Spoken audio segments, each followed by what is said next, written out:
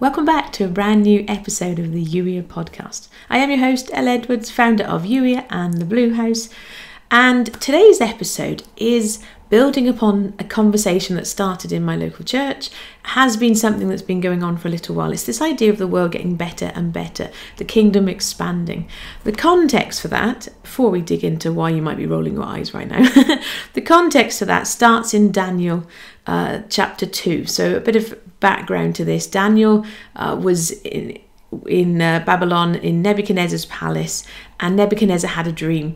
And he insisted that his wise people tell him the dream and what it meant. And his folks said, well, tell us the dream and we'll tell you what it means. He's like, no, you must tell me the dream and tell me what it means. And like, you're crazy, dude. I'm paraphrasing, obviously. You're crazy. Nobody could do that. But we know a guy called Daniel. We know a man who can. And so Daniel said, no man can do this, but God can do it. And so Daniel proceeded to tell Nebuchadnezzar his dream and then told him what it meant. And it was the dream that talks about statues. There was a great big statue, and there was a gold, and there was a silver, and it was meant to represent Nebuchadnezzar's kingdom, and then the ones, the Medes and the Persians, and so on and so forth, until there was a final kingdom that was made up of two parts, and it was meant to represent the Romans and the Jewish empires at the time.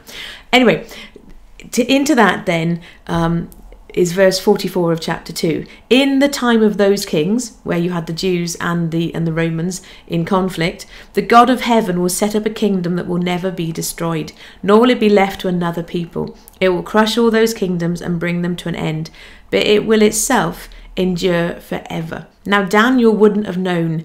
Whilst he obviously explained the dream, Daniel didn't know about Jesus per se. We get the opportunity to read these stories, living as we do this side of Jesus and everything that happened from that. But that kingdom that will never end. Tying into that, one of our favourite Christmassy prophecies from Isaiah. This is Isaiah chapter 9, verses 6 and 7. For unto us a child is born, for to us a son is given, and the government will be on his shoulders. He will be called Wonderful Counselor, Mighty God, Everlasting Father, Prince of Peace.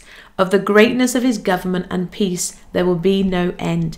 He will reign on David's throne and over his kingdom, establishing and upholding it with justice and righteousness. From that time on and forever, the zeal of the Lord Almighty will accomplish this. Now, this is a conversation that's been going on a little bit behind the scenes. I've had it with various people. This idea of, well, if God, Jesus said when he came, the kingdom is here. John the Baptist before him said the kingdom is almost here. Jesus came, the kingdom is here. And we are now walking the reality of that out. And so you might look around you and go, it doesn't really feel like it right now. Maybe you've been buying into this idea that there's doom and gloom and the world is getting worse and worse.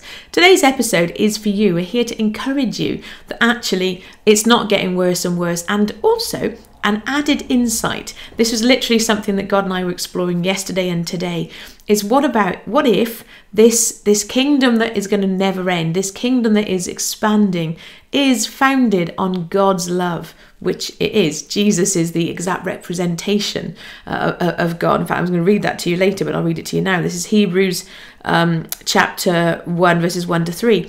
In the past, God spoke to let's start again. Blah, blah, blah. In the past, God spoke to our ancestors through the prophets at many times and in various ways. But in these last days, he has spoken to us by his Son, who he appointed heir of all things, and through whom also he made the universe. The Son is the radiance of God's glory and the exact representation of his being, sustaining all things by his powerful word. After he had provided purification for sins, he sat down at the right hand of the Majesty in heaven. So when you see Jesus, you see God. Throughout history, throughout Bible history, but also the history of the planet, of the world, that's not even a proper sentence, but we're going to keep going with it. Throughout history, ever since the fall, Adam and Eve and God, they walked in relationship. They knew God. They saw him face to face. They walked with him in the cool of the day and all of that wonderful, glorious stuff. Then, of course, we had the fall, which is described by William Paul Young as Adam's turning. And suddenly, our picture of God it's like if you turn away and then it's a shadow, suddenly our picture of God has been infected. It has been skewed. And so from that moment on, we have this story of God's love redeeming the situation, but actually new expressions and new understandings of God's love. So there was a conversation that I had earlier on in the year with God. I was like, okay, because for a number of years now, I've been sharing that, yes, we've heard historically about how cross God is, but actually God is love, and that's what we're waking up to. And I was pondering with him, well, why are we here? Why have we got this now? Why is it that, it feels like new revelation? And this tied in with the conversation that's come in today, where actually all of history is an increasing revelation of God as he actually wants to be known by you. So what if this idea that I put to you that the world is getting better and better, it doesn't actually depend upon external circumstances around you? I would maintain that actually, yes, whilst there are challenges at this moment in history, it's definitely less challenging than it was 30 years ago. It's less challenging than it was 100 years ago. It's less challenging than it was 300 years ago. We are, as a civilization, we are advancing. Even though we haven't got it right yet, we are advancing. So actually, I would maintain the world is getting better and better. But I know I have family members who are like, nah, I don't agree with you there, Elle. I'm not saying it's getting worse, but it's not getting better. Okay, that's fine. You don't have to agree with that. But what I want to put to you today is actually maybe, because this was a new thing I was exploring with God. And many of you know, particularly folks in the Blue House, the way we do life is, hey, there's this thing I'm exploring with God. Do you want to come and explore it too? I was exploring with God the idea that maybe it's our understanding of and our ability to receive God's love that is getting better and better. And so actually we're coming to realize that, God is love. Every good thing that we see, Jesus is God. Jesus is key, and it's not an accident that we're having this conversation now as we're getting ready for Christmas and celebrating the arrival of Jesus.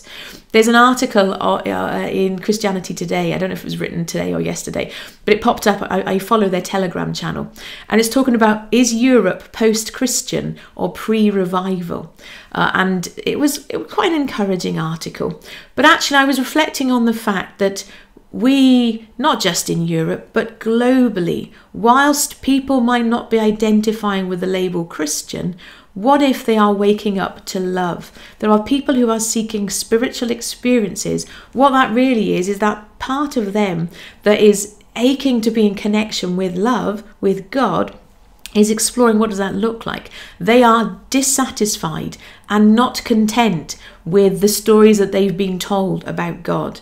We read in the Old Testament lots of expressions of a very angry God. I had a really fun and challenging podcast interview on Sunday with a gentleman who does not agree that God is love. How can God be love when there's all this awful stuff happening in the Old Testament? For me, God is love. And so if I read something in the Bible that is not an expression of love, there's got to be something else going on here that I don't understand.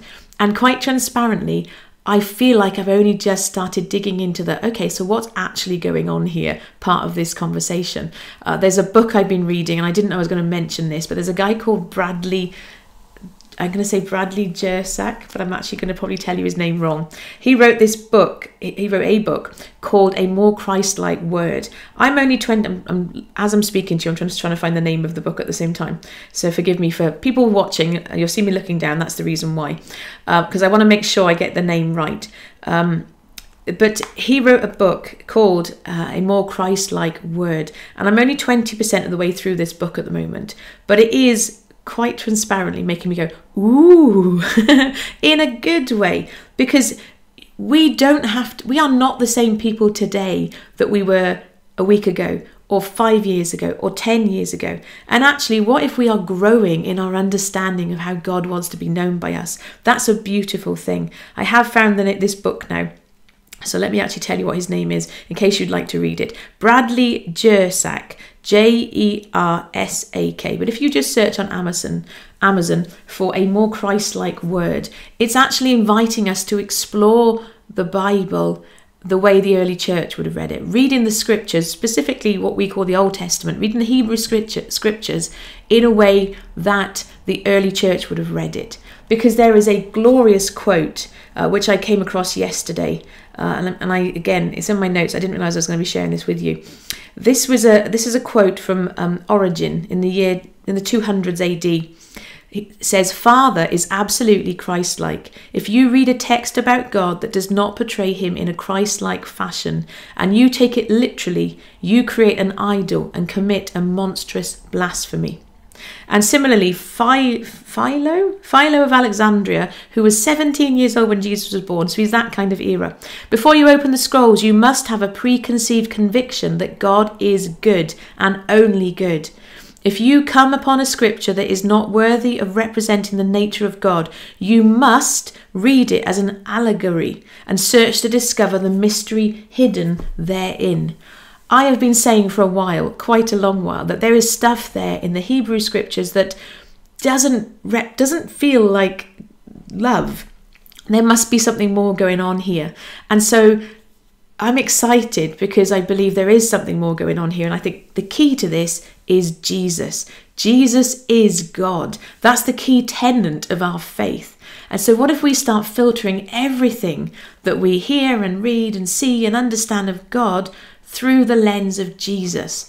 Jesus is God. We say it. Father, Son, Holy Spirit, they're all God. So if you're reading something like that, doesn't sound like Jesus. And the classic example of that, which I was hearing about literally this morning, is Sodom and Gomorrah, where God is pertained to have rained down fire, versus Jesus, when I think it was James and John, the sons of thunder. I didn't know they were called that until thanks to The Chosen. But the sons of thunder. They said there was a town, I think it was Samaria. There was a town that didn't accept Jesus, and he said, "Right, shall we rain down thunder?" And Jesus said, "No, that's not how we do things.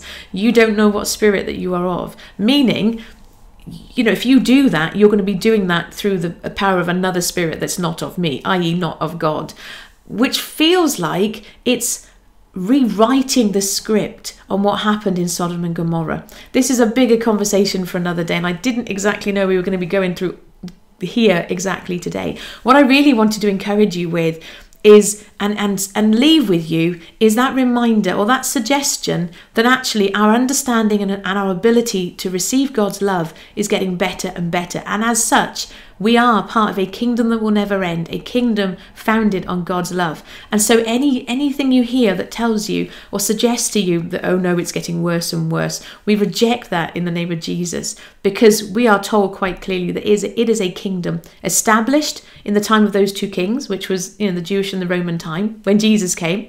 It is a kingdom that will never end. It is a kingdom that will grow and expand to fill the whole earth. That's what it says in Daniel. And so I want to pray for you, and I just want to encourage you. Your plaything with this is to ask God what he's saying to you through this. What does he want you to know afresh today about his love? How he's revealing himself to you through Jesus. Jesus is key. Absolutely key. What are we told? Fix our eyes on Jesus. Fix your eyes on Jesus, the author and perfecter of your faith. Jesus is key in this. So let's fix our eyes on Jesus and let's go, okay, God, what are you saying? What's going on here? Help me to understand you more. Help me to understand your heart more, how you really want to be known by me. And not just me. This is not just about you and I. This is about the wider world. There are people in your life who do not love Jesus, who are rejecting God because of maybe some of the messaging that they've grown up with. Messaging that quite transparently is only about 200 years old. It's a relatively small way of approaching the scriptures. That's all I'm going to say on that. I don't know if we're going to be doing this more in the podcast. It's absolutely something I want us to explore inside the Blue House as we move forward in 2023. I'm excited. With that reminder, actually, if you're not a member of the Blue House, you absolutely are welcome to come and join us. Youier.com/join. A timely announcement. We do have this coming Tuesday, the 13th of December, our spiritual director, Donna, she's leading us through the Life Compass practice. It's an opportunity to explore with God where you've come from, where you're headed, what lights you up, who's going to be encouraging you in this journey, taking stock of everything, these different areas of our life, but doing it in a way that allows you to be you. I'm excited about it. I feel it's going to be a way to end the year well and prepare for what's next. So, if you'd like to come and join us, please do. Like I said to folks who get the daily love notes, if you would just want to join us for the month and do the Life Compass and celebrate Christmas with us, absolutely fine. There's no minimum contract. I'd love you to stick around while we do everything else that we're going to be doing in 2023. I make no apology for that, but you don't have to not join now and forever hold your peace. Join for as long as you need to be there. Anyway, let me pray for you. Oh, God, I just thank you so much that we are at this point in history. We are alive right now, today, for such a time as this, and we get to experience your love in this way. We get to know your love in maybe ways that we've not known it before. And so right now, in Jesus' name, we break agreement with any lie that actually things are getting worse and worse, and instead we welcome you, King Jesus. We say that you are on the throne, that the kingdom, your kingdom that is established in love, is growing, is expanding, and just help us to fix our eyes on you, Jesus, the author and perfecter and finisher of our faith. Help us when we read things that do not sound and feel like Jesus to ask you, what's going on here? What's your heart here? How do you want me to understand this? Because we know that you are love. We thank you that you are love. Thank you, Father, Son, and Holy Spirit, for everything that you are. Lead us on now for the rest of today, into the rest of this week, and into this Advent season when we celebrate Jesus coming, God with us, Emmanuel. We thank you for the gift of Jesus. Lead us on. In Jesus' name I ask this. Amen. Amen. Thank you for being here with me today, for allowing me to share this episode. It is the final episode for this week. We don't have an episode tomorrow. We do normally have episodes on Friday, but we don't have one tomorrow. Quite transparently, because I'm having my Youier Christmas do. I work from home. It's me and God in my office. So my wonderful husband has taken the day off and he's taking me out for lunch. That's a little behind the scenes that you didn't know was happening. The kids don't have school tomorrow, but they're not invited apparently. So but it's all good. They get to do lots of other wonderful stuff instead. It's okay. And I should clarify for anybody who's like, oh, you're leaving your children home alone. My children are 15, 17 and 19. It's okay. It's not safe. I would like to think that you would assume that would be the case, but just in case anyone's like, oh, Elle's leaving her children home alone. It's okay. You don't need to worry. They're quite safe and well. So we'll be back on Monday with the next episode. If you know somebody who would benefit from this reminder, maybe you know somebody who is struggling and has been hearing how terrible things are getting, share this with them by way of encouragement, because God's love is expanding. Well, actually, no, his love doesn't ever change. His love has always been. Our understanding, that's important, thank you, Holy Spirit, our understanding of his love is expanding and growing, and we get to walk that out, and I'm excited. Anyway, I'm not going to start, otherwise I'll start off on a whole other conversation. We'll be back on Monday with the next episode. Thank you as always for being here and for following along with me. I'll catch up with you very soon. Take care. Bye-bye.